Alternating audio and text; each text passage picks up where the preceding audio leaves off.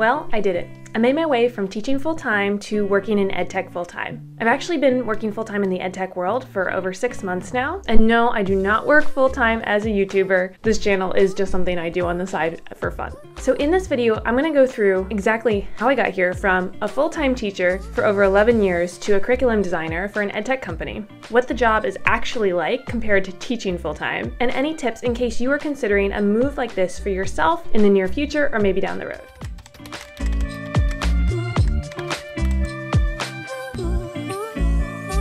So like I said, a little over 6 months ago, I was still in the classroom teaching full-time with no real intention of wanting to leave anytime soon.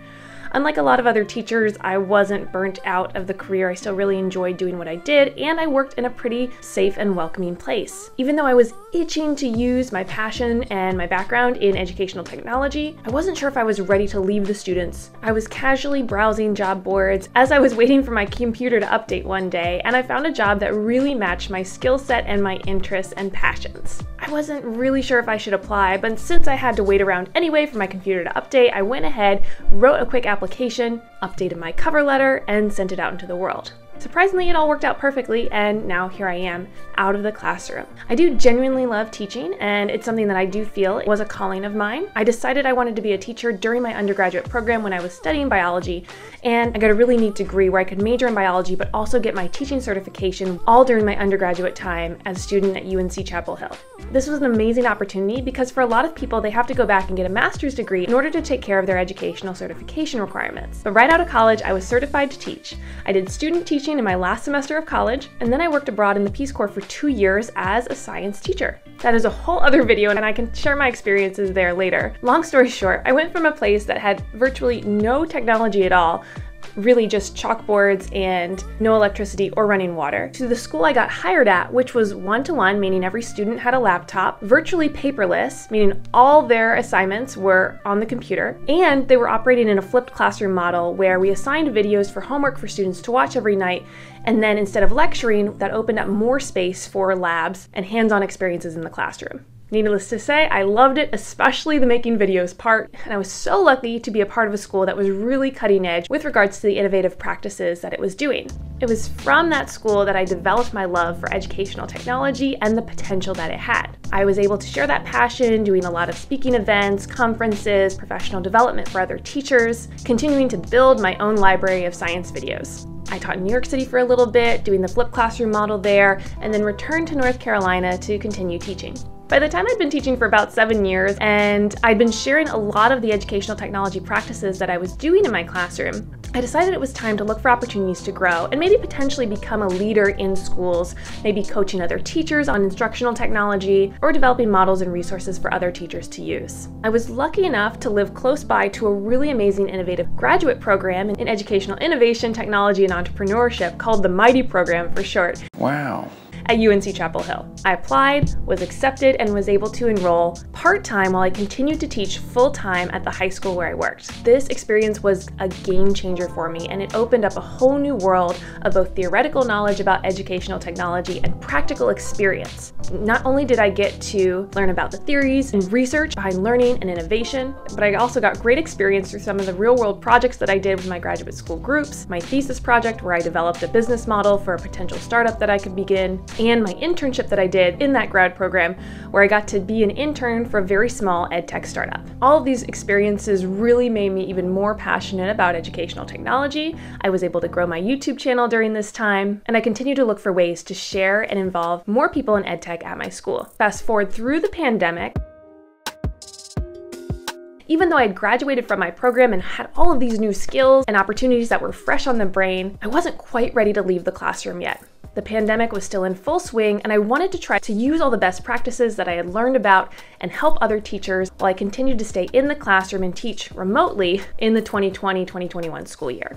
And so I did. Fast forward to the following school year, where I started to peek at more and more job opportunities just in case there was something that came my way that really matched my passions and interests. And lo and behold, something did come along, and I became a science curriculum designer for an innovative EdTech company where I get to write and help produce educational science videos for students across the United States and the globe. It's by far way more professional than anything I make and put out on my YouTube channel, and so I get to use my passion for video and EdTech all in one place, making high quality resources, being creative, and collaborating with amazing teams every single day. So yes, my job is remote, so I am working from home in this office every single day. I got my own materials like my laptop and keyboard and second monitor from my company. It's way more flexible than teaching. For someone who's coming from education, I'm still getting used to the fact that I can go to the bathroom whenever I want. I can take lunch breaks that are longer than 20 minutes. There's not a million crises happening all at once that I have to take care of. And the work hours are set as work hours. I'm not answering student emails late at night or planning for the next day and grading papers, which is a total mind shift for a lot of us coming from education. All of those are huge pros to the job, but knowing that I'm doing something that reaches thousands of students and I'm also creating really high quality materials is the thing that's truly satisfying about the job. If I wasn't doing something that I loved, I probably wouldn't like it as much, even with all the perks. It was really hard for me to leave the classroom. I loved my students, I loved interacting with them every single day, and I loved getting the immediate feedback of a lesson that went well or that didn't go well, and being able to change things day to day or even from period to period to make it better. I did work in a really wonderful school, so I had a lot of support from my administration and other teachers, but I'm happy to say at my current company, I also feel very supported by my managers and everyone that I work with. EdTech is fast-paced, and just like education, you have to be able to think creatively and be on your toes a lot of the time. One of the things that a lot of people have to get used to leaving the classroom is getting feedback from other adults on a daily basis on the work that you do. Teaching is very private, and doing something in your classroom every day and getting feedback from students is a whole lot different from doing something in the professional context and getting feedback from your peers who are seeing the work that you do day by day. Of course, you get observed as a teacher every once in a while. It's definitely not to the same degree of something in the EdTech world. Personally, I love that environment of getting feedback, sharing my work with others, being able to make it better, but I know it is challenging for some people to make that shift. It's also fun to work with adults every day, even though, yes, I do miss my conversations and the interactions that I had with my high schoolers. I was very fortunate and privileged to be able to attend my graduate school program, gain the experiences that I did, but I know not everyone is in a place to be able to do that, whether or not you have the time or the money or access to a program to get the experience you need to get into EdTech. So, my last part of this video, I'm going to talk about tips for people who are interested in going into EdTech from education if you are interested in pursuing a path like that. Like I said before, no, you do not need to go to a graduate program, spend thousands of dollars just to get a degree that says you can be a learning designer or a user researcher, but you do need to become familiar with the EdTech space. Take a look at the companies that you love to use in your classroom, see what's out there, see what their competitors are, and see how they're growing. A lot of these companies are small, but fast moving and growing quickly, so there are a lot of opportunities within the EdTech space. Others have been around for a much longer time, but they're much more corporate, and they may have different working environments than what you expect. Even if you're just curious about what the EdTech space is like, go ahead and peek at job descriptions now for companies that you might have heard of, or look on EdSurge or LinkedIn to see job board listings for EdTech jobs. Take a look at job titles. This is big. Knowing what to search for at companies is going to be key in starting your search for EdTech jobs. Then look at the skills and experiences that they have listed. Even if you don't quite have the exact experience that matches a role, you can always leverage experiences you've had in the classroom and show how they're applicable to the EdTech space. Skill-wise, you can work on contract work, helping out at a higher level, maybe at the district or a school group or even a teacher group to coach, share, develop curriculum materials, but make sure you have experiences behind you that you can talk about when you get to the interview stage or even in the cover letter or application stage. Not only did I draw from my experiences in grad school, but I was able to talk about a lot of things that I did within my own school, especially with regards to developing video when I was applying for the job that I got. Even though as a professional working adult, don't be afraid to intern or to just get in the space if it's something that you can squeeze into your schedule. A lot of people are open to remote work these days, and so I was able to intern remotely for a small EdTech startup and gain a lot of really valuable industry knowledge that way. Some people will tell you to create an online portfolio where you can showcase resources that you've developed or projects that you worked on before, and I would say definitely do this if you have things to add to it, but don't spend lots of time in building a fancy or beautiful website if it's just going to be fancy and beautiful and not have much substance to it. That is a time suck, but doing activities that are going to add value to your resume and give you extra experiences that you don't already have is not a waste of time. Start networking with people you know. My area has local EdTech meetups that are great places to network and talk to people. You can reach out via LinkedIn, but if you're not talking to the right people, that also may be a waste of your time. So make sure you're reaching out to the right people at companies if you're trying to get a leg up by connecting with them.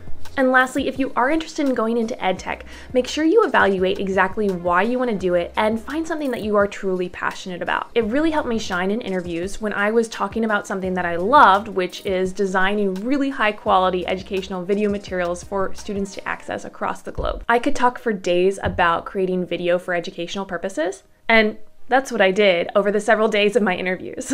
If you find something that's a perfect match for your skills and your passions, good luck to you, and don't hesitate to apply even if you feel like you don't have all the qualifications. It is a tough world out there, especially with lots of teachers trying to leave or leaving the classroom because of the state of education right now. I'm not urging teachers to go. In fact, if you want to stay, please do stay in the classroom. But if you are interested and passionate about EdTech, there are ways for you to break into it. And don't be afraid of trying certain roles that you might not have seen yourself in before. Nearly everyone that I work with at my company is a former teacher or has some sort of educational experience. So there are a lot of places and potential for you to grow if that is the path that you want to follow. What questions do you have about going from education to EdTech? Do you want to know more advice about applying to EdTech jobs or things that I found helpful transitioning from teaching to the EdTech world? Let me know in the comments below. Thanks so much for watching. Give this video a like if it's been helpful, and I'll see you later.